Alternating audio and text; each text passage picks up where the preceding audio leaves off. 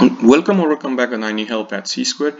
In this example, we need to use the definition of congruence in terms of rigid motion to prove that the rectangle ABCD, this one, is congruent with the rectangle MNPQ. So in other words, we need to find a sequence of rigid transformation, right?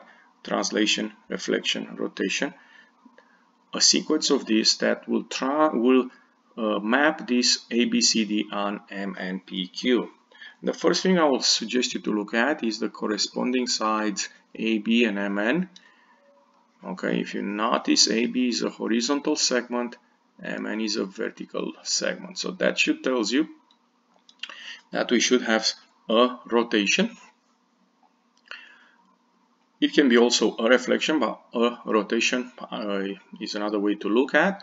And I'm going to rotate then this quadrilateral, this rectangle ABCD around the origin 90 degree clockwise. So that will bring A prime here,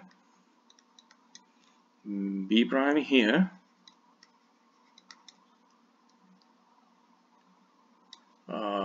D prime right here. In fact, that is C prime, D prime right here. So rotating the rectangle ABCD 90 degree clockwise will bring us right here. So let me write that here first. Rotation 90 degree clockwise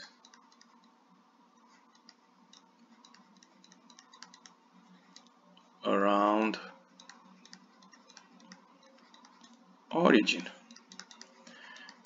But then we have to do one more rigid transformation, which will be a translation from here up.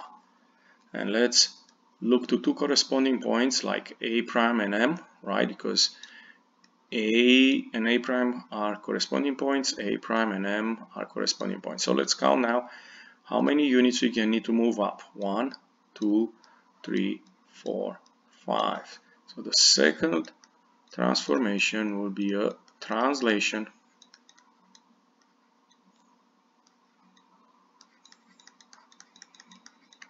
5 units up. In case you need some rules, the translation looks like this. XY becomes X and Y plus 5, and the rotation around origin, XY becomes Y and negative X. A better picture can be seen here, and you can notice again the same rotation and translation. Now I would like to emphasize that this is one way to prove these two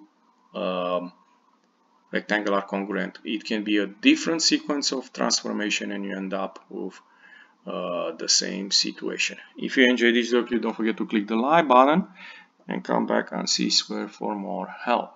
Thank you.